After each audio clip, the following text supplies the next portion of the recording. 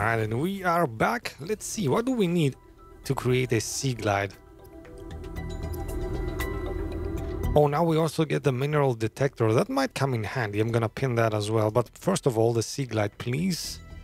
Battery, lubricant, copper wire. I think we can make all these things. Right, we can make definitely the copper wire.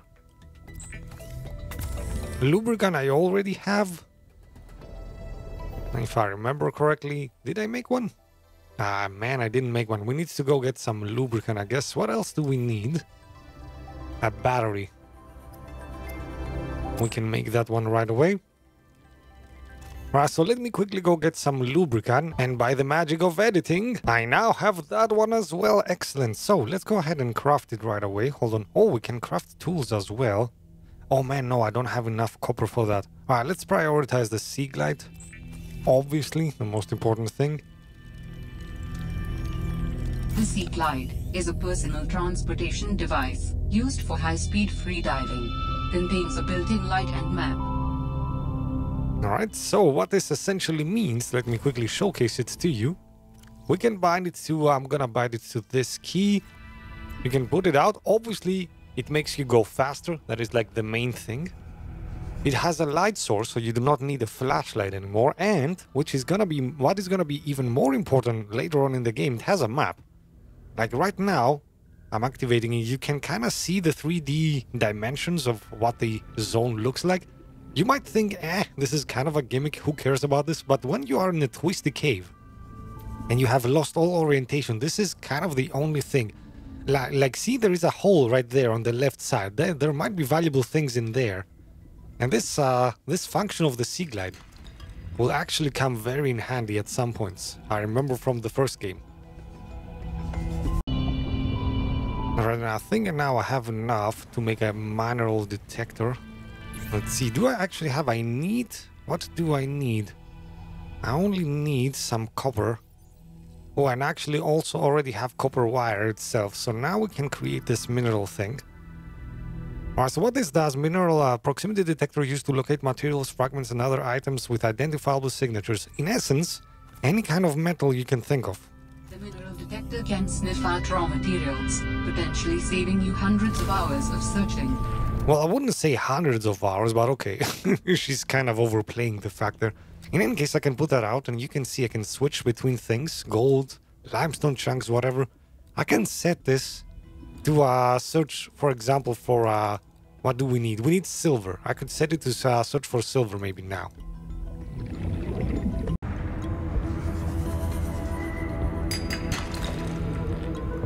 Alright, we got a silver there. Excellent. Can I get one more, please? Warning. 30 seconds of oxygen remaining. Yes, and we got the second silver as well. Now, 2 silver is what's needed to create that that thing. I don't know what it's called, that electronics thing. So we can go back and make now my very first compass. Proud moments. I didn't use the compass a lot in the first game. That was kind of my mistake. It is very, very useful. I kept relying on the coordinates, which is obviously a superior thing to do, but in the nick of time, if you want to like quickly judge a direction, the compass is really invaluable. Right now, with 2 of these things, I can make a wiring kit. That is what it's called. And I think I already have the copper thing. No, but I do have 2 coppers. Man, my last 2 coppers. See, I keep telling you, coppers. Most valuable resource in the game. Diamonds are easier to find than copper, damn it. Alright, now make me a compass. There it is. And the compass is gonna be instantly integrated up here, you're gonna see. Like now all of a sudden we get to see the direction. And if you wanna see where the compass actually went, you open your inventory, you have like 2 upgrade kind of slots here. One of them is gonna be the compass. I don't know what else you can get, to be honest, but we'll see. Maybe we'll get something nifty. In any case, now, I think it's time to set some new goals. But this is one of those instances where the game doesn't actually give you a goal to do. Like, we don't have any beacons given to us by the game, so I'm just gonna go out and explore a bit. See what we can find. Let's pick a direction now that we have compass. I'm gonna go north first. Let's go north and see what we find.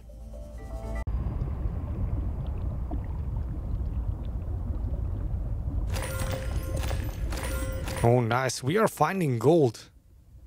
Actually, gold is not supposed to be spawning this high up, but if you catch a vein like we did here, yeah, you can find things prematurely, I guess, somewhat. Alright, so now we do have a lot of materials though, so I'm gonna need to start making some lockers. I don't think I have any more room. Yeah, we are full here, so I'm gonna need to start to make some rudimentary lockers, like deployables. Waterproof locker made of 4 titanium. Man, that is costly. 4 titanium?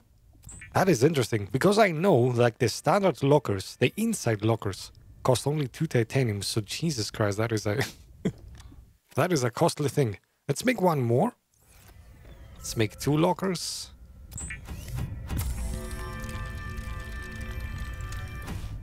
Excellent, and these are obviously deployable outside. Oh, you can name them now. Interesting. Alright, let's deploy both of them. We're gonna start putting some stuff and naming them. Like at this point, we are gathering mostly whatever. Alright, and with whatever out of the way, let's, I guess let's pick a new exploration destination. The game hasn't given me any objective. We went a bit north, let's go a bit south, I guess.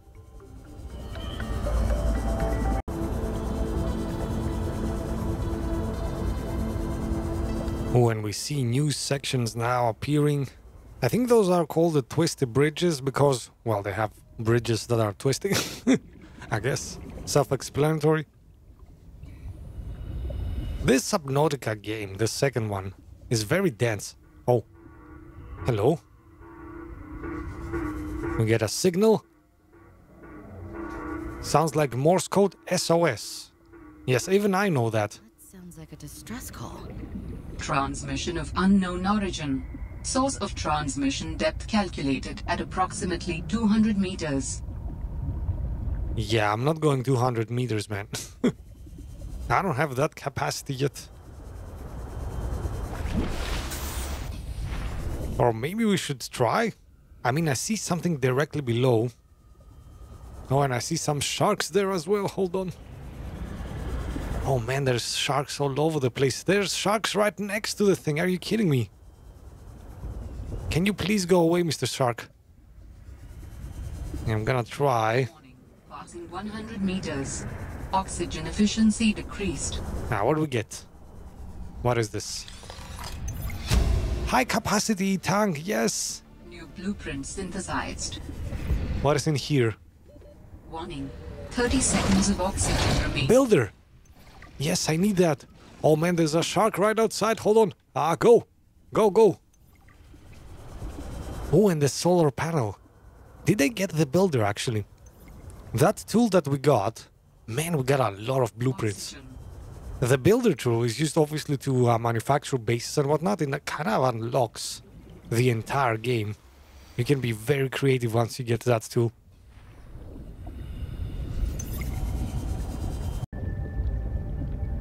Alright, so let's actually go and make that high capacity oxygen tank. I'm hoping there's no... Oh, and we get a distress call. Interesting. Picked up what sounds like a distress call. Who or what is out here calling for help? It didn't sound human. Maybe it's from a remnant of architect technology. In her message, Sam's colleague did say there was something important here. Even if it's just a mimic from one of the more intelligent aquatic specimens, that could be a major find. Or if it's from Altera, it could have bearing on what happened to Sam. I should definitely check it out. Ah, yes, the architects. Now that is going to be the actual main story of the game. I'm not gonna spoil too much. You'll find out when the time is due.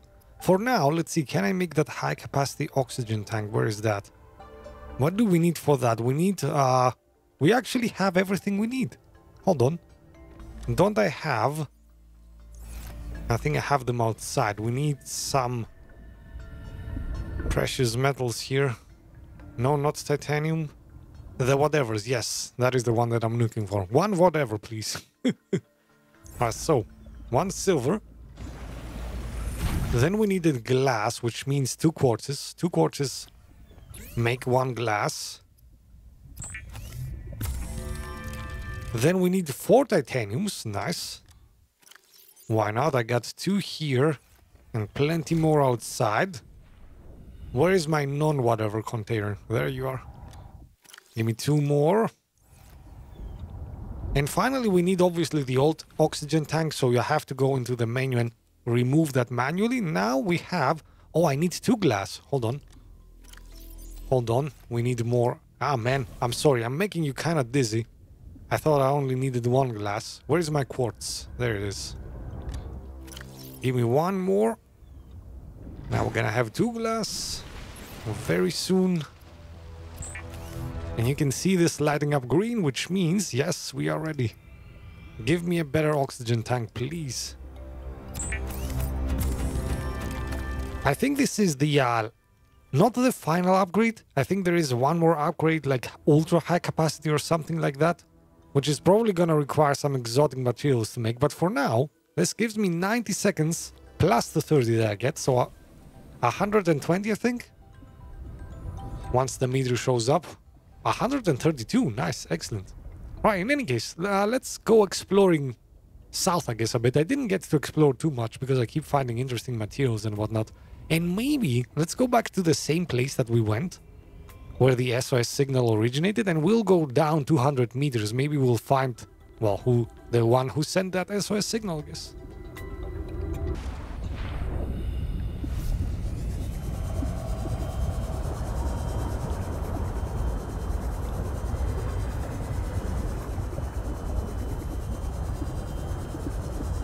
Warning, passing 100 meters. Oxygen efficiency decreased. Yes, which means we have to rely on these plants to replenish some oxygen. Oh, a fragment, what is that of? Seatruck, yes.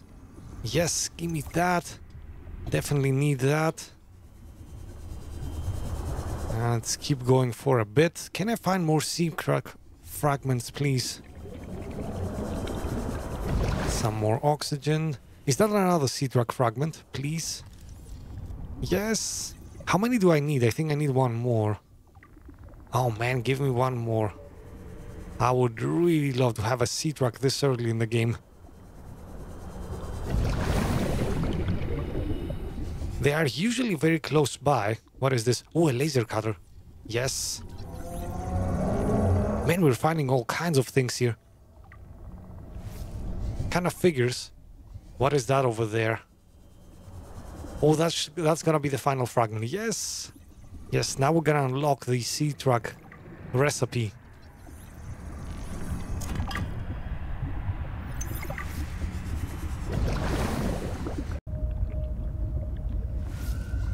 Alright, so by the way, I celebrated a bit prematurely.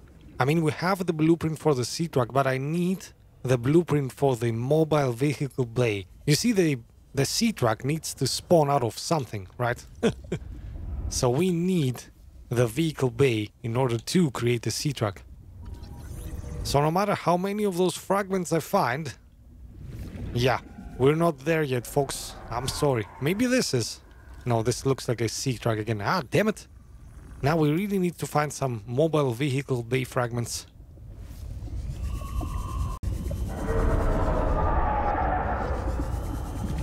All-Terra beacon signature detected. Unique identifier. Delta Station dock. Oh, really? This is the place Lil mentioned in her message.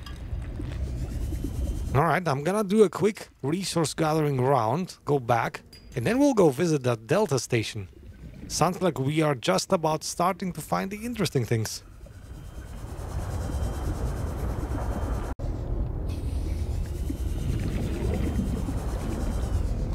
Warning, passing 100 meters.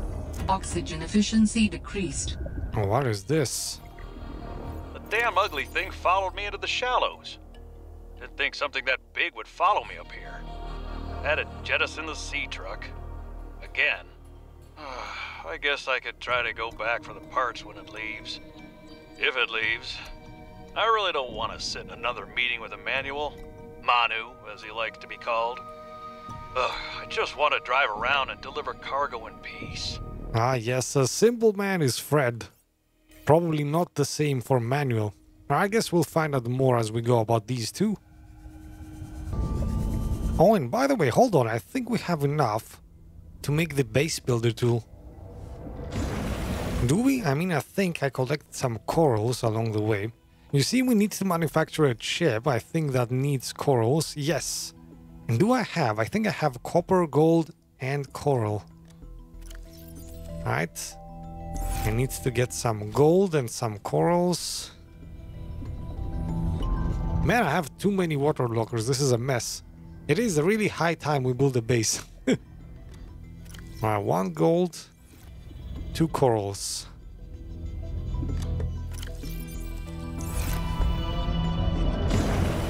That should make us one very beautiful computer chip. No? Oh, we need the copper wire first. Yes, of course. That is the same thing as the first Subnautica game. I should remember that. And now we need this, which requires 2 silvers. So more precious metals coming up.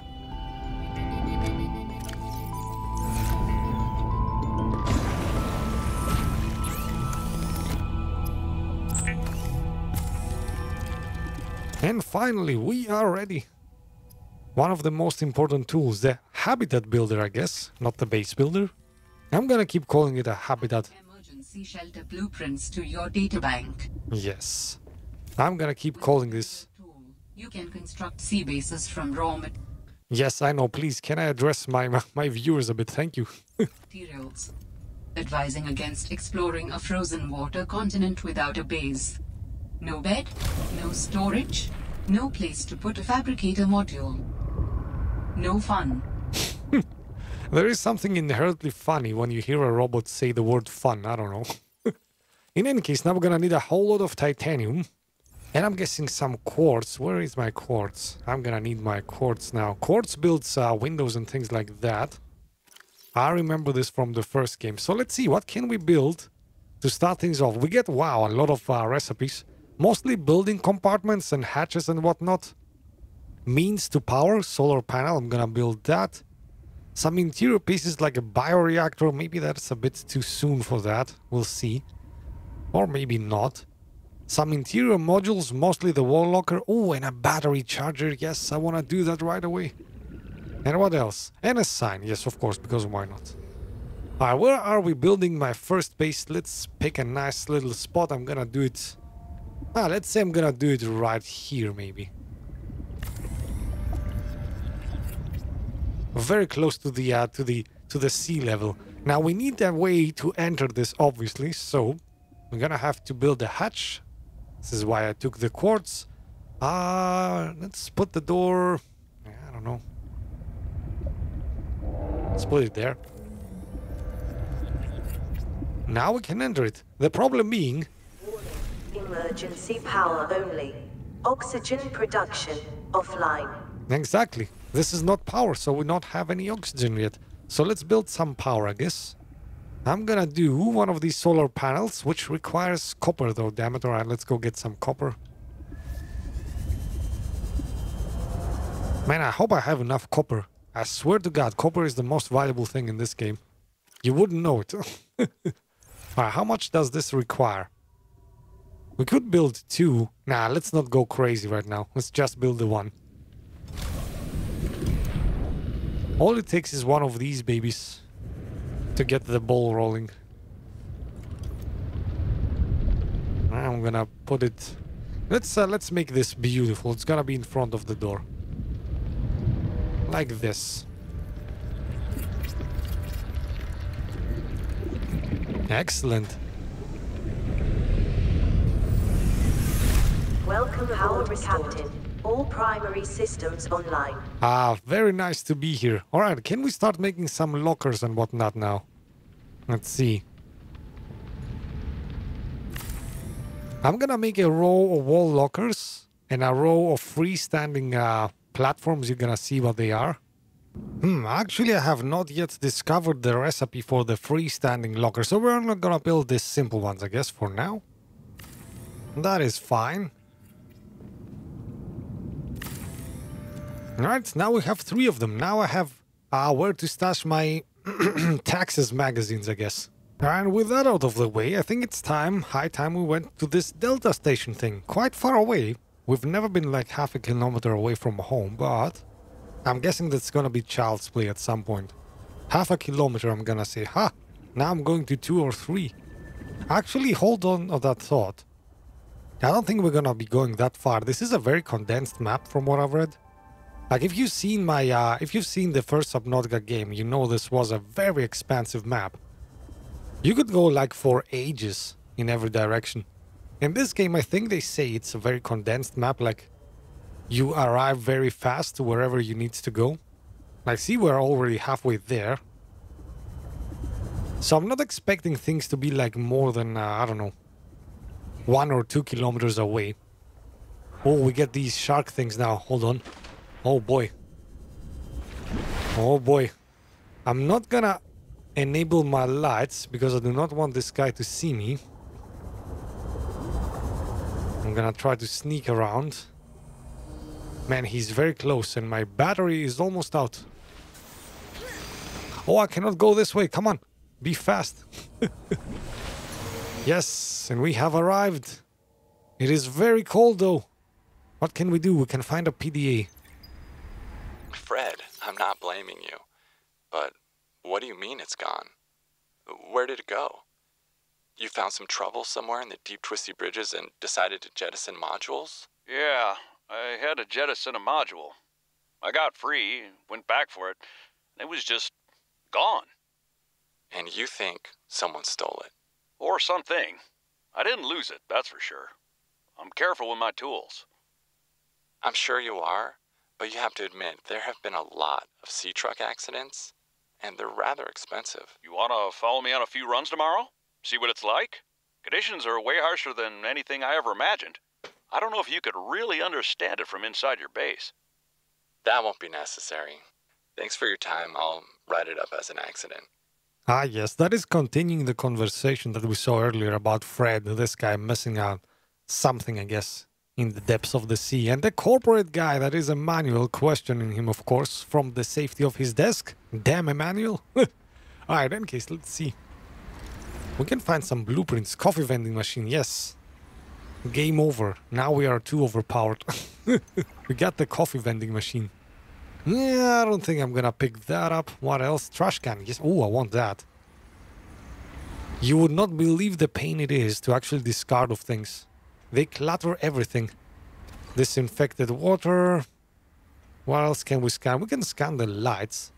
Oh, we are almost freezing. Hold on. I need to get quickly back into the water. Believe it or not, that's how I warm myself.